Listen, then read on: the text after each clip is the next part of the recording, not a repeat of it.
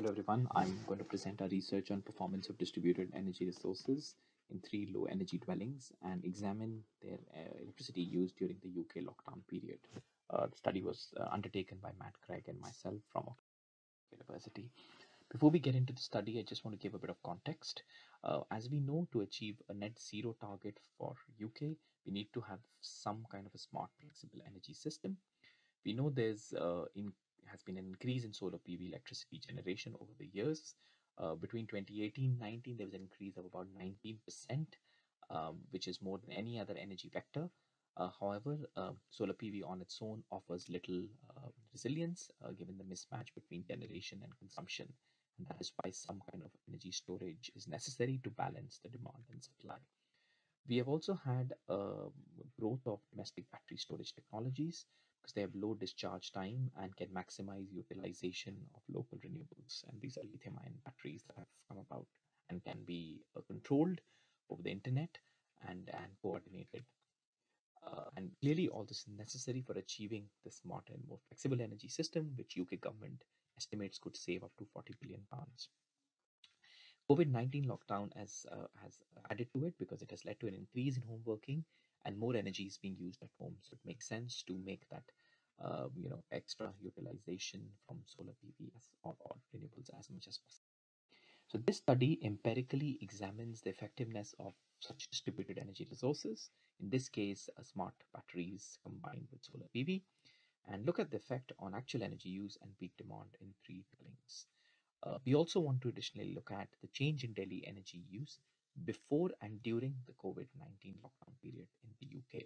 Before we define as from the starting of February 20 to 22nd March 20, and the during is from 23rd March to 31st May 2020. And we have looked at that by monitoring continuously electricity consumption, PV generation, battery charging and discharging, along with other variables such as input temperature and space heating. And we've done statistical analysis of the data to arrive at results. The case study dwellings are, as I said, three low energy dwellings designed to high thermal standards. You can see they have fairly low U values as compared to building regulations with an air permeability of 4. Two of the three dwellings are semi-detached, about 85 square meters, 2-bedroom homes. And the third one is a detached property, which is about 130 square meters. All of them are occupied by families and they are always at home. In terms of the heating system, in terms of the energy systems, the heating is provided by district heating, which is gas-based, which is not the focus of this study. We are looking at electricity here. And so we are interested in solar PV, which is about 4.3 kilowatt system per dwelling and 14 kilowatt hours of battery storage per dwelling. So fairly large solar PV generation systems per dwelling and batteries as well. In terms of the energy assessment results, interesting trends emerged across the three dwellings under study for the study period from February 2020 to 31st May 2020. Without any battery storage, instantaneous use of PV was about 50% across the dwellings, which doubled with the battery storage. You can see here in the second row. And then the household electricity consumption on the grid obviously went down to 2 and 7%. The total PV generation obviously also had an effect, whereas 53% is now being exported to the grid, and the remaining 47% is either instantaneously consumed or through the battery. So total grid consumption, a third of which is happening. So total grid, in terms of looking at total grid consumption, about a third happens from the grid, and the remaining is happening either through PVs or through the batteries. Looking at the peak period between 4 o'clock and 8 o'clock in the evening, across the three dwellings, we find that peak grid load reduced by 96%, 98%, and 95%. So over 90% across all the dwellings, if you look at the daily electricity use, which is substantial.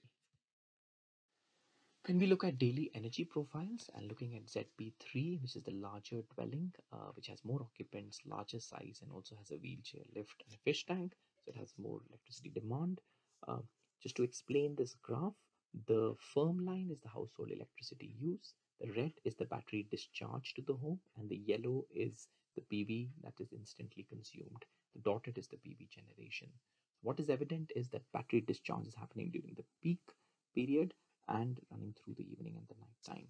Because this has fairly high electricity load, the battery discharge probably happens here, and then interestingly, the battery charges again during the night time electricity.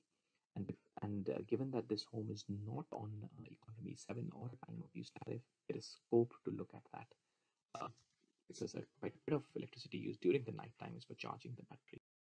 ZP1, which has lower electricity demand than ZP3, has interesting results. Again, the batteries do discharge in the evening, but they don't discharge that much because the electricity use is lower. They don't need to be charged during the night time. So it's this home will not really benefit from a time of use tariff. So it's interesting to look at these different homes and see how their energy systems can be managed in slightly different ways to maximize the utilization of solar. Now, when we look at COVID-19 lockdown period, overall electricity used increased across all the three dwellings to some degree, whether it was by 2%, 9%, or 30%, despite the fact that two dwellings stated that they are at home all the time for lockdown. So clearly during the lockdown, they couldn't go out, visit friends, families, and that led to an increase in electricity use. On top of that, there was all three dwellings demonstrated sharper increase in electricity demand, as you can see on your right hand side in the two graphs. Uh, that there has been the peaks have become much sharper during the lockdown period because people are obviously more at home and doing things using appliances. Um, when we look at space heating and heating degree days relationship, before the lockdown period, the relationship is quite strong in ZP 3.74 or moderate in ZP2, but it becomes in both cases it goes down, possibly because it was unseasonably warm weather during the lockdown period. So what were the key findings, and what did we learn from the study? I would say overall electricity use and peak electricity demand increased during the lockdown period. The three dwellings, um, batteries doubled the self-consumption of solar PV electricity, and this combination of solar PV and smart batteries reduced peak load by 95%, which is really significant. One of the dwellings, ZP3, as I said, could benefit from some kind of time of use tariff since 17% of total consumption was due to overnight battery charging. Future research could look at this time of use tariffs added to solar PV and smart batteries to explore grid services, possibly through an aggregator. And I would even suggest that we look at time of day tariffs so that homes that cannot have solar PVs could benefit from local PV electricity um, through these time of day tariffs so that there's better utilization of renewable energy electricity in communities and neighborhoods. For your attention, the study is funded by EU Zero Plus project.